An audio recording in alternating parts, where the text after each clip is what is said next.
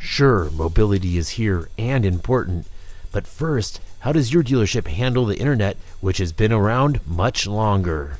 I say we're just trying to get the internet down now, and we're trying to get internet process put in the stores that makes sense. And I think the mobile is the next evolution. I know it's already here, but I think with our company, what we're trying to do now is we're just trying to get good at the internet. I mean, we've got a lot of general managers that have been in the business for a long time that have a ton of experience, but they don't have a ton of experience with the internet. So we're kind of letting them take one bite at a time.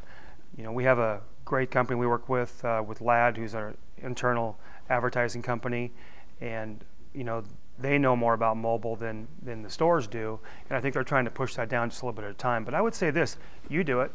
You know, if we're sitting in, you know, let's say someplace we're talking about football, and someone says, "Hey, what about Dan Marino?" Well, let me find that out. What do? You get on your mobile device, you Google it, and you get the information, right?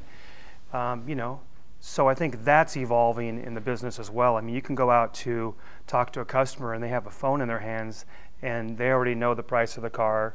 You know, what the options are. So I think those things, although there's just information, I think it's helping the customer, and I think it's actually helping the dealer.